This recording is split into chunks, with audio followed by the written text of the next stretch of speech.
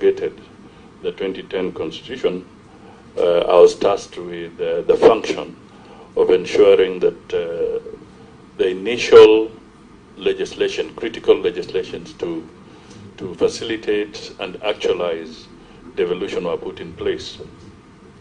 Now, there is the issue of when can the national government perhaps intervene. And at that time, we looked at the question of 90 days, because what we intended to achieve, and it still stands, is that the Constitution is very clear that there shall be the national government and there shall be county governments. And any intervention cannot be permanent. An intervention to undertake some corrective measures must be limited, targeted, so that the rights of those people in that county can be restored and they have the ability to govern through their county governments. That is why the intervention period was limited. The issue that we have seen, as in the case of the NMS, all I can say is that maybe we have to wait for the report of the Auditor General at the end of the day to bring out the details of how this particular intervention was run or conducted. But the initial findings that may be in the public domain is that the NMS itself has left a debt of almost 16 billion to the county government of Nairobi. And the nature of how they went in is such that they may not have followed proper procurement procedures along the line. But without casting any ill motive or on any particular thing, I think the report of the Auditor General will be very helpful for us to really discern the experiences of NMS in Nairobi, and also then be able to guide Parliament, guide Kenyans, and guide the county governments on any future interventions, because this is a learning process. We have had devolution now for 10 years.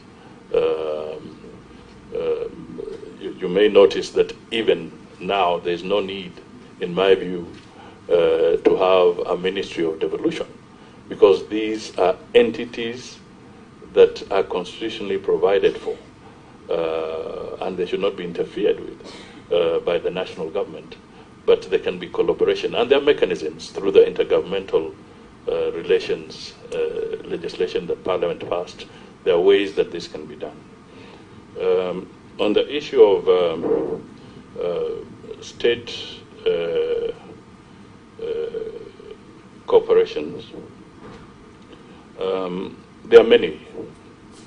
I think we may be having almost 300 plus state corporations. So that is a portfolio that seriously needs to be looked at very, very critically. And I know this is one of the functions that will fall directly within my purview.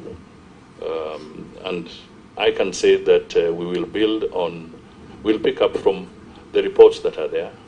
There was the famous report by the Abdul Kadir Committee. That is a report that has very useful suggestions on the way forward. But I'll also be saying that,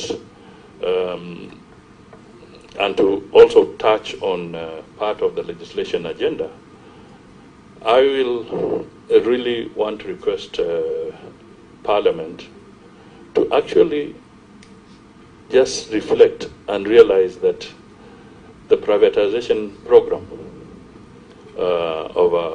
in our country of some of these state corporations has actually stagnated. It has not been moving at all. And I would be calling on yourselves and other critical stakeholders that this is dialogue that we need to have, so that one of the urgent pieces of legislation to kind of accelerate the process of reforming these sectors or the parastatals, that law be urgently be looked at and proper consultations undertaken so that some changes can be made there to improve efficiency and to also disengage the government from areas where losses continue to be incurred, and yet that particular entity may not be necessary to continue holding on to as the government of the day, because those are public resources. So these are critical areas. Each of these institutions will have to be looked at from a sector viewpoint and also from its individual viewpoint, and it is important that professional advice is really brought to bear in reforming the state corporations. So I've talked of an example of that as one critical piece of legislation. There are legislations that we will have to look at if we are going to have a hustler fund. It is important that the legal framework be determined quickly. We have to look at what are the existing funds. Are we duplicating? And if you're duplicating, what are the implications? So all these, as an example, would be again a critical piece of legislation to help in actualizing this process of providing greater access to credit by all Kenyans. There are laws that will be necessary, and I want to also appeal laws that will help in dealing with wastage and misuse of resources. These are critical areas that we can review together, and my target is to have legislation that will, to fast-track legislation that will also unlock the economic potential of the Kenyan people, whether in agriculture, whether in manufacturing, whether in trading. So these are the areas that I think we need to look at so that we can have institutions or private sector that is generating jobs as rapidly as is necessary. I want to state that in the issue of diplomacy, we as a nation will have to look more and more to economic diplomacy. Mr. Chairman, I can speak here while looking at somebody who has been the head of our diplomatic missions, business in the country for some time. But economic diplomacy is going to be very critical. What are our interests? We must quickly see how we can benefit from areas like the African Continental Free Trade arrangements. We must look seriously at enhancing our presence and our footprint within the East African Community region, whether you're bringing in the DRC, South Sudan, and how we can network. We must also play a very significant role, because for economic diplomacy to work, there must be peace in this region. So we must be more aggressive in dealing with the issues around Somalia. We'll have to be more aggressive in dealing with the issues even around South Sudan. And I can give an example. For instance, there's a road that the government of Kenya, with its partners, want to push all the way to Southern Sudan. But there is an issue right up there between Kenya's border and South Sudan that requires urgent political resolution, because that road is supposed to link. So the funding is there, but the process cannot be completed or pushed further because there's still some political issues to be dealt with. So these, to me, are going to be very critical interventions that need to be done. The diaspora, Mr. Chairman, the figures are in the public domain. The Kenyan diaspora, for instance, brings in place into this country almost 480 billion Kenya shillings annually. And the president has, in fact, in designating the issues around foreign affairs, has now brought the issue of the diaspora to the limelight, because that has now become a very critical constituency in the development of our country. We also have to take advantage of things like the climate change programs